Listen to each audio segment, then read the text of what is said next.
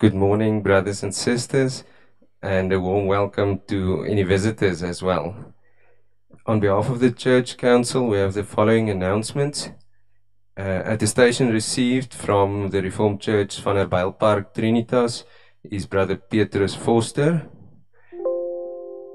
There are two brothers who went for medical procedures during this week.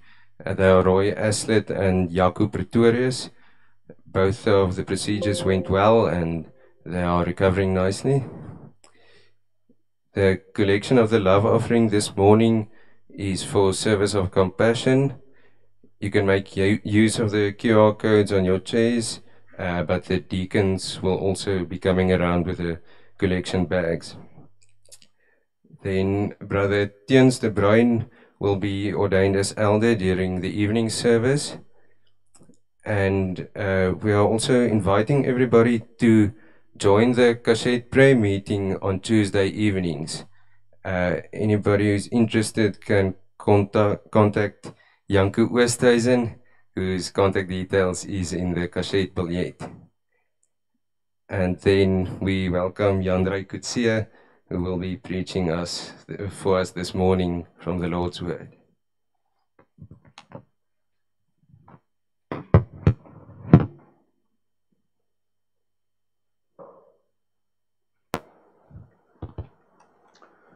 Good morning, brothers and sisters. This will be my first time in English, so a disclaimer, listen to the message and not the grammar. We start our service with the words of Daniel 6, when King Darius talks to David and make a proclamation about the God we all worship. For he is the living God and steadfast forever. His kingdom is the one who shall not be destroyed, and his dominion shall endure to the end. He delivers and rescues and works signs and wonders in heaven and in earth. Let us pray together for the blessing. Peace be to you and love with faith from God the Father and Lord Jesus Christ. Grace be with all of those who love our Lord Jesus Christ in sincerity. Amen. We now respond by singing together Psalm 85 verse 4. Psalm 85 verse 4. After we will confess our faith.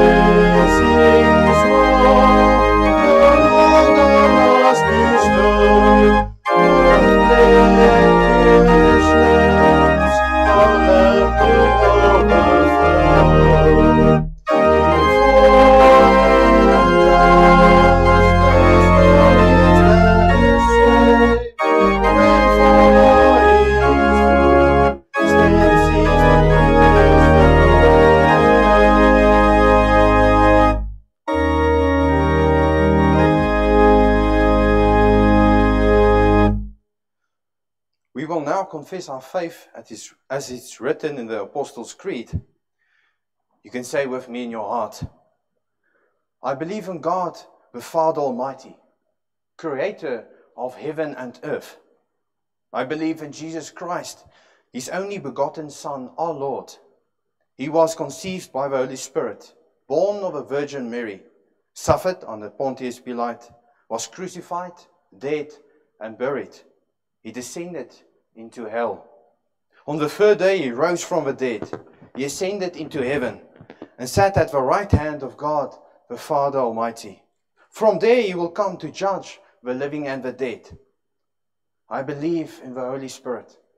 I believe a holy Catholic Christian Church, the communion of saints, the forgiveness of sins, the resurrection of a body, and life everlasting. Amen. You may sit.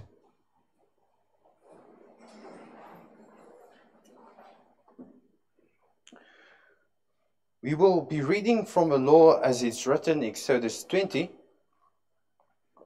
Exodus 20. I will be reading from the English Standard Version. You're most welcome to follow me in any other translation.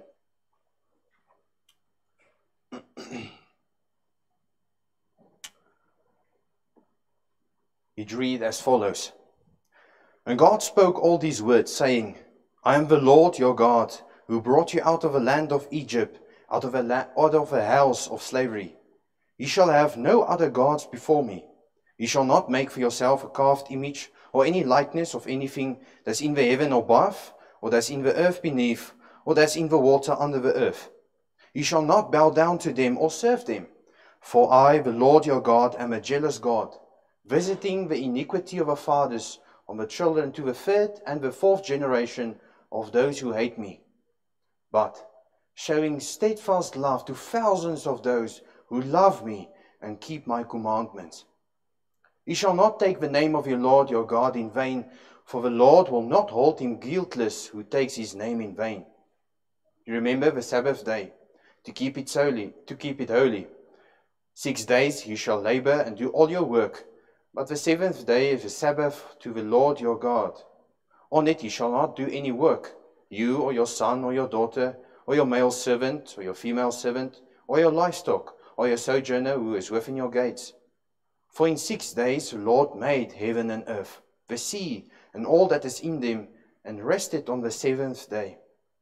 Therefore the Lord blessed the Sabbath day and made it holy. Honor your father and your mother, that your days may be long in the land that the Lord your God is giving you. You shall not murder. You shall not commit adultery. You shall not steal. You shall not bear false witness against your neighbor. You shall not covet your neighbor's house. You shall not covet your neighbor's wife, or his male servant, or his female servant, or his ox, or his donkey, or anything that is your neighbor's. We respond by singing now Psalm 23, verse 1, very known psalm. We will sing and then thereafter we will pray.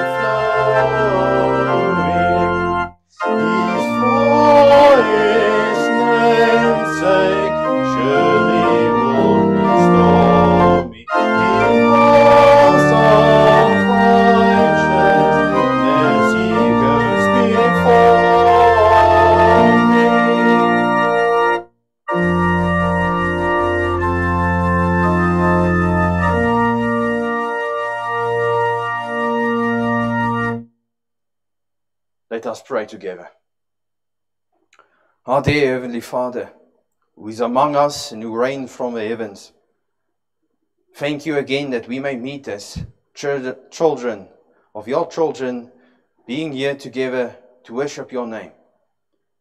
And we thank you for every chance we can get to worship your name, because it is magnificent. We do ask that you will make us humble, keep us calm, and let us hear. May your word speak loudly into our hearts, that there may be change and life where there were before death. This we ask in your humble servant, but this we ask also in the King of Kings, Jesus Christ. Amen.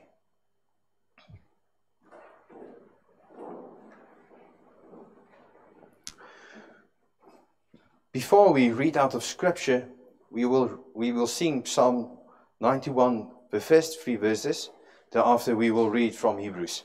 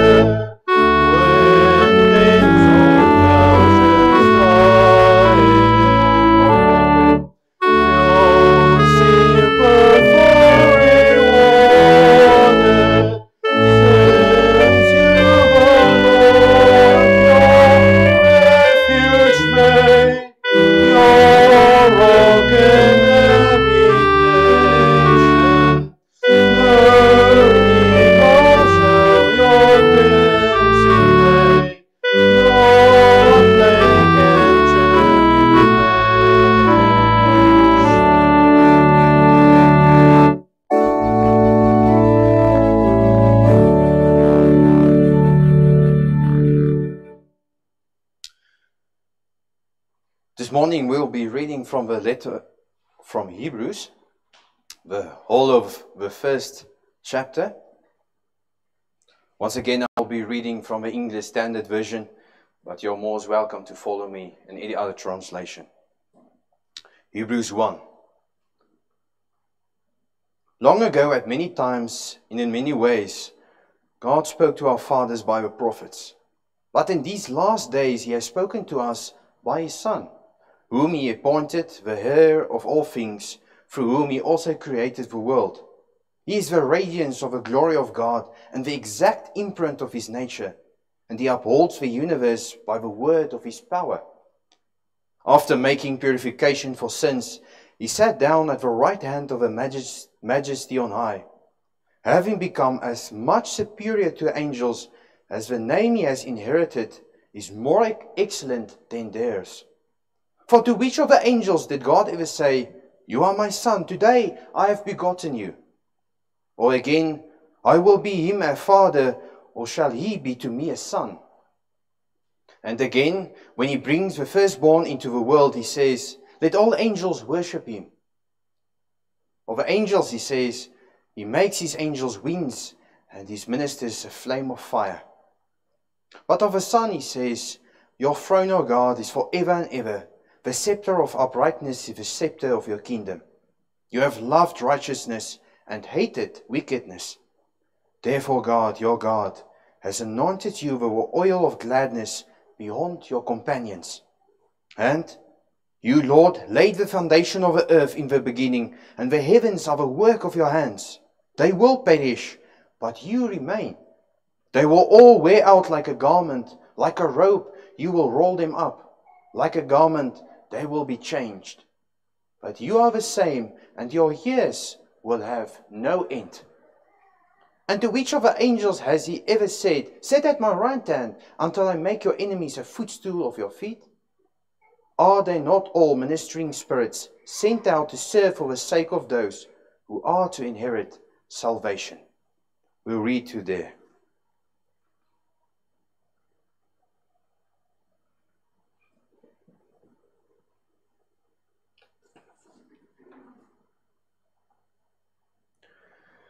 In our culture today, people frequently ask, does God still speak? And if he speaks, how do I know it's him? How can I know it's God speaking to me? We usually find these questions among many profound Christians. Usually when they have to make big life decisions or when they are utterly without hope. And it's easy for us today to feel that God has gone silent. That if God has ever spoken, he surely has stopped. He surely has stopped communicating with us. Maybe you have felt like this before, praying to God, but not receiving an answer. Maybe you have to make difficult decisions in the coming months, and you need God to speak. You need him to communicate and to hear the path you should take. But no matter the reason why you want God to speak, it always boils down to a heartfelt longing that we want God to speak to us. We need his voice, and we want it. But usually, we have this elaborate picture about how God should speak to us, something of a dramatic experience. We read in Scripture of an angel of the Lord speaking to Moses through the burning bush and saying, take off your sandals. This is holy ground. And our reaction is sometimes, this is God Almighty. He has spoken here. Similar, we read in the book of Acts, God shining forth from out the heavens onto Paul on his way to Damascus, speaking loudly. And then we want to ask, but why can't God speak to me like this? Why cannot God speak in this breathtaking way? For then I will know it's him speaking to me. And usually, if God does not speak to me in this way, or in this impressive manner, we think God has gone silent. But as we will see out of the book of Hebrews, God has been speaking to man for a very long time, and he's still audible today. In the sermon, we will look at two basic points. One, God's revelation is through his Son. And two, how we should respond to this revelation. God's revelation through his Son, and how we should respond to this revelation. Our first point. If you have any knowledge about the book of Hebrews, you will know we don't know very much about the book. We don't know who wrote it or when it was written. What we do know is that the book of Hebrews is addressed to Christians enduring much suffering. Second generation Christians, to be exact. Which means that the listeners of this book would be fairly familiar with the gospel of Jesus Christ.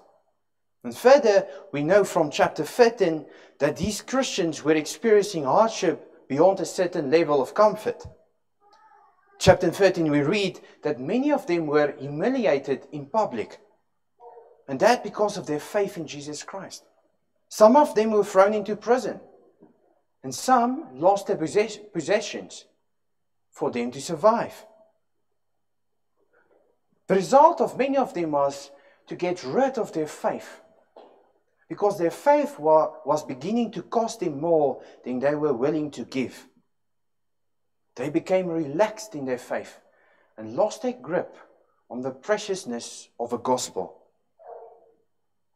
The writer of Hebrews writes in chapter 5, saying, actually, that at this stage, this listener should have developed into ministers. People proclaiming the gospel, ministering to each other.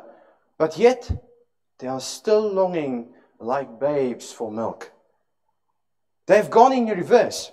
And once again, they should be reminded of the basic principles of the gospel. Tune into what the writer is saying. He said, you heard the gospel, but still you don't know it. You have heard it once or twice or 3 times, as many as you can count, but still it has not touched your heart. And again throughout the book of Hebrews, the writer shows us the meaning and the understanding of a gospel. The text we are focusing today, Hebrews 1, the writer begins by showing us that Jesus is above any angel. Now, at first glance, it may seem strange that the writer would begin by comparing Jesus with angels. Why would he do that? The reason is simple. Angels are messengers of divine. They bring divine messages. They are representatives of God himself, which means that angels come into continual contact of God's awesome presence, his holy presence. From the beginning of creation, the angels operated by God's presence. And when an angel appears, it's a dramatic experience, not true? Think, for example, what John writes in the book of Revelation. John writes in chapter 22 that when an angel appears before him, he almost immediately falls to the ground. The reason is simple. An angel appears to bring a message from God. And therefore, when people see or experience an angel, they also experience that the angel speaks with authority, because the message they deliver comes from the highest being of all of cosmos. Another example from the Bible is when an angel appears to Joseph in Matthew 2. In a dream, the angel commands Joseph to stand up and take Maria and the child and flee to Egypt. See that Joseph doesn't start to wonder if this is a real reality or questions the angel or anything like this. He immediately stands up and takes Maria and the child and flees to Egypt, because he knows the message comes from God. Coming back to Hebrews 1, the writer is comparing the Son of Man with angels. And what is the writer of Hebrews trying to say? No matter what sort of angel, no matter what message has ever been given, the Son of Man is greater than them all. And throughout Hebrews 1, the writer is showing us why the Son of God is better than any angel. In verse 4, the writer indicates that the Son of God is above the angels because he has inherited a name more excellent than that of any angel. And what is this most excellent name? Well, Son of God. God has never said to any of his angels before, "You are my son." Only Jesus Christ is called the Son of God, and only him. This is important because you can only be called the Son of God if you are God. Therefore, there is no one to compare Jesus Christ with. He is the highest being in the universe. Specifically in verse 3, the Son of God is considered as the exact imprint of God's own nature. This is important. The word here, used here as imprint, refers to a marking a seal makes for a coin, which means exactly the same. We should not understand it to say that Jesus is like God.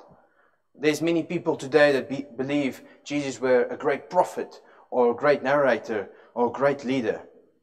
No. Jesus is God. He is the Son of God, exactly the nature of God. And Christ is also called the firstborn because he was the first to conquer death. He's the first to arise from death. And he ascended into heaven. This we confessed this morning. The Son of God is clothed with honor and dignity, which is only worthy to give to God. The Son is glorified above everyone else and everything else. And therefore, logically, God instructs the angels in verse 6 to worship the Son. The great messengers of God should worship God. It makes only sense. Because Jesus is the highest being there is. He is the true King. The scepter is in his hand. Which means he has the last say in everything. He commands and everyone obeys. Matthew 28 shed more light on this. We read that all power in heaven and in earth is given to the Son. Do we realize what this means? Everything that has been happening in your life, knowingly or unknowingly, is under the management of Christ. Maybe the angels can see what happens around them, but the Son of God is the one who instructs them. He commands them all. And the Son of God is the Word, not true? Because through the Son, the Father made everything we see, but also everything we can't see, the unseen. By implication, it means that the angels is made through the Son. Their whole existence is dependent upon God, upon the Son of God. But in contrast, there is no end to the existence of a Son. The writer writes in verse 10 to 12 about quoting Psalm 102. And with this, he's showing that the Son never changes. He's unchangeable. The Son doesn't change because he's immortal. He doesn't shift. He doesn't change. He has always been God before creation, and he will be God even though he will be God even if all creation would vaporize. And then we get this striking image in verse 12, where we read that the Son of God rolls up creation as if its clothes being packed away. Think of that. The whole universe being packed away like a t-shirt. That's what the writer is saying.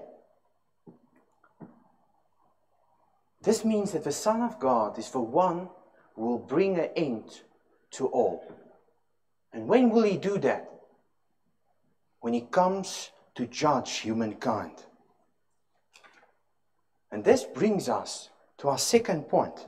How should we respond to this great revelation? Words of Hebrew 1 sounds like a sermon, wouldn't you say? Well, it is because it is a sermon. It's one lengthy sermon. The whole of Hebrews is one sermon from front to back. All 13 chapters. And luckily for us, we are looking only at chapter 1. But throughout this sermon, the preacher is showing us that Jesus Christ is the better and best high priest. Better that we could ever hope for. Always pointing to Christ. And maybe when you listen to all these words, you want to know what to do with all this information. What should you do? See, for most of us, we are familiar with the gospel. If you attend services regularly, you would have heard the gospel Sunday after Sunday, or hopefully so. But there's a danger to our hearts. We get used to habits. And this is what God is showing to us this morning. You could have heard the message of Jesus Christ so many times that you have become deaf to it. And different from the first readers of Hebrews, suffering is not always needed to achieve this effect. It can be fine and go great with us, but slowly but surely our faith can subside or even fade away. And no matter what circumstances you are, the danger is always there that you get used to the gospel.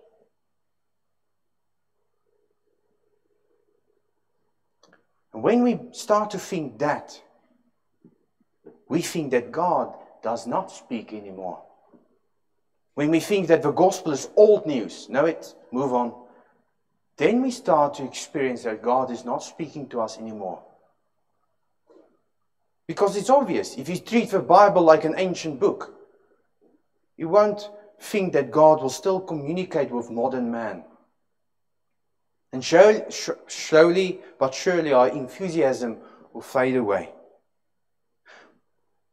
But we should remember, there was a time that God did not speak to Israel. Malachi was the last prophet of the Old Testament.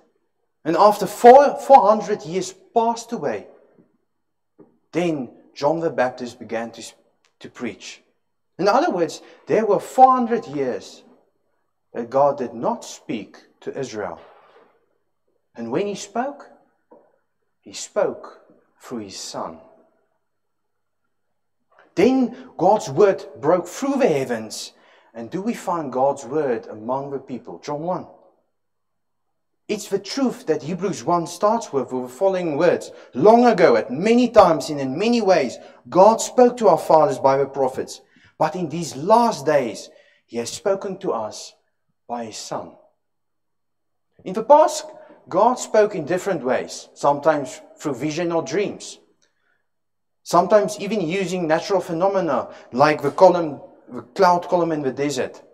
Other times He used angels or prophets to communicate. But in this last age, God speaks directly to us through His Son. And this is what it means. Every word that came from God in the past finds its fulfillment in Jesus Christ. In the Son, every prophecy, every sign, every dream, every vision finds its fulfillment in Jesus Christ.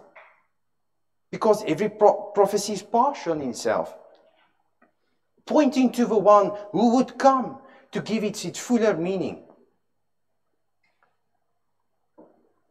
But we should not think that when Jesus Christ came, He just brought another message. Because what was the message Jesus Christ came to give? What was the message the whole of the Old Testament anticipated for? The message was Himself. He was the message. The Son of God was the message anticipated for. And through the centuries, the angels brought different messages from God to human beings. But when the Son of God came, He said, I am the Word. And therefore the message of Christ differs from that of the angels, the messengers of God, because they were just words from God. But the message of Jesus Christ is to show us who God is. It's through the Son that we come to see how God loves us. It's our foundation of our gospel. But we should remember that it cost God dearly to speak to us. The writer of Hebrews tells us in chapter 2 that the Son of God was made less than the angels for a time. He is made less when He became human, when He came to dwell among humankind. He was made less than the messengers of God themselves for us. And when He came to earth, He came so that we could hear God speak. And in the end, He pays for His life, not true? He's the final revelation of God, but the people did not comprehend His message. And therefore, they reject Him at the cross. The angels could not bring this message. It's not for them possible. They were not capable of bearing this great burden. But the Son of God was, because He's God. And as awesome as angels can be, they can't compete with this revelation of Jesus Christ. Matthew 27, we read that Jesus Christ cried out with a big voice. Immediately the temple torn from top to bottom. The earth shook, the rocks broke, and the deaf came to life.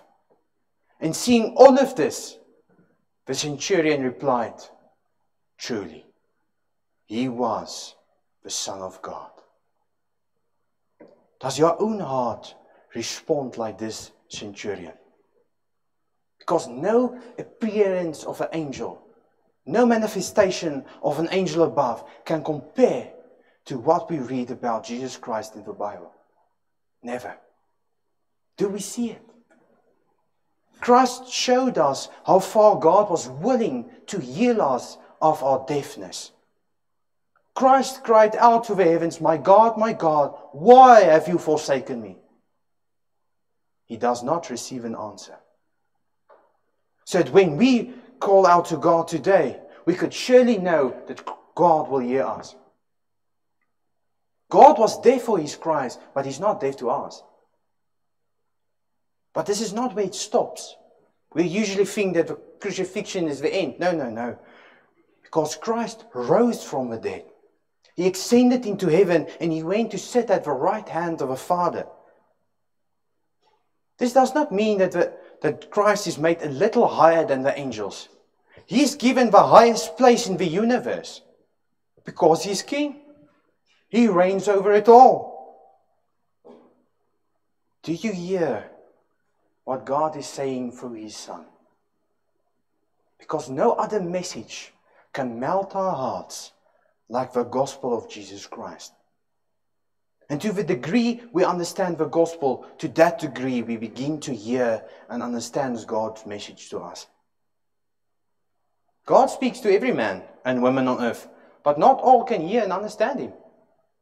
We think that because we don't hear God, God has gone silent. No.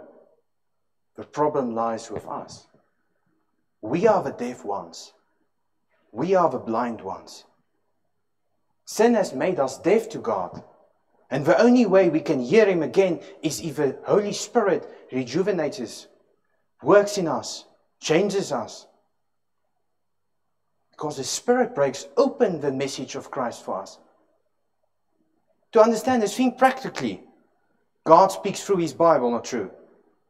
But God does not stop speaking when we close the Bible. Why? Because the Holy Spirit reminds us of its words, continually engraving it into our hearts. The Spirit reminds us of what Christ has done and how to apply that message to our everyday lives. So vast is the message that we can understand it bit for bit. And this means that if we don't drink up the Bible every day, every second, we will probably not hear God that clearly. It's amazing how many random facts and knowledge students have about the world we live in. It's like we took the game 30 seconds to a next level. If you ask people about a celebrity, they will answer immediately. If you ask them about technology, they will annoyingly respond, it's common sense. Even some can show you the constellations in the sky. But when we start to speak about the Bible, you just see a cluelessness on their faces. As if it's an ancient book have never been heard of. We have to remember that you can know the Bible from front to back, but that does not guarantee you to hear God's voice. You have to look at every different passage through the lens of the gospel. Unfortunately, because of time, we can't go into depth with how to read Scripture correctly. But essentially it means this, that the gospel should be your lens through which you read the Bible.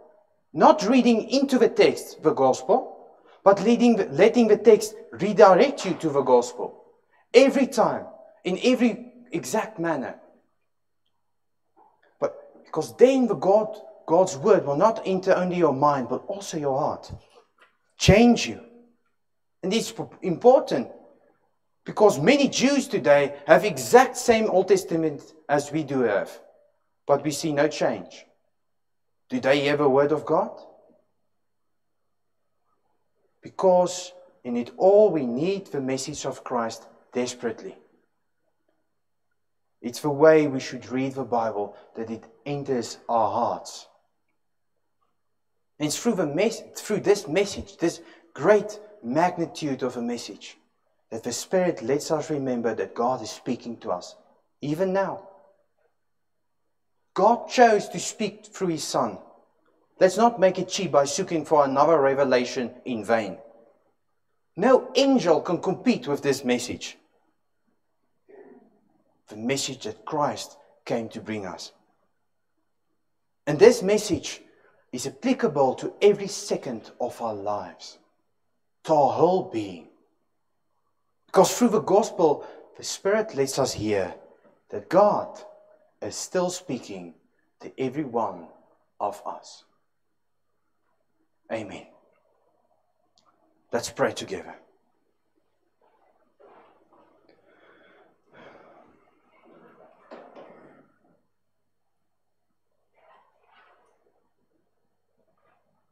Our Heavenly Father, King above all kings, you have made your way known through your revelation of your Son, Jesus Christ. It's because of Him that we are here. It's because of Him that we have hope in our lives. Otherwise, we would be doing many other things today. But you have called us. And it gives us great pleasure that you speak to us through your Son. May we never think of a Bible less than we should. Always marveling at its wonder, because it's you speaking to us. Engrave it into our hearts, Lord, that it may change our ways. This we ask humbly, O Lord, in the name of Jesus Christ. Amen. There's now time for collection offerings or love offerings. Thereafter we will sing together Psalm 150.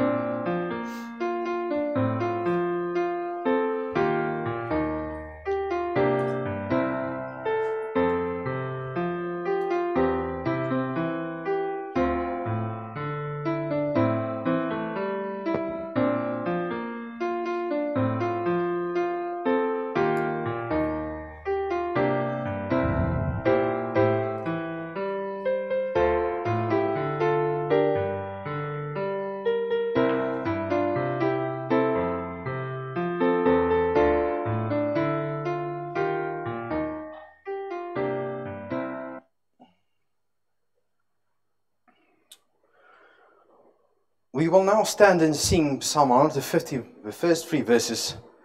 I'd just like to read the first words of the first verse. Hallelujah, praise the Lord in His house with one accord. Praise Him in the wide extent of His spacious firmament. Let's sing this with great hearts.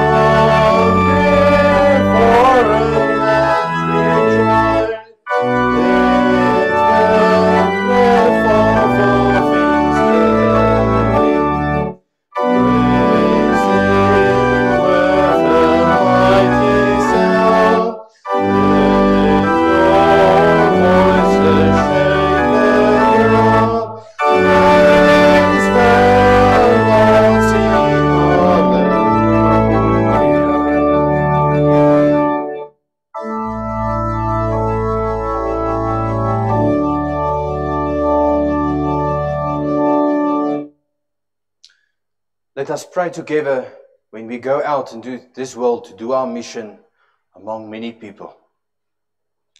Grace be to you and peace from him who is and who was and who is to come, and from the seven spirits who are before his throne, and from Jesus Christ, the faithful witness, the firstborn from the dead, and the ruler of the kings on earth. Amen.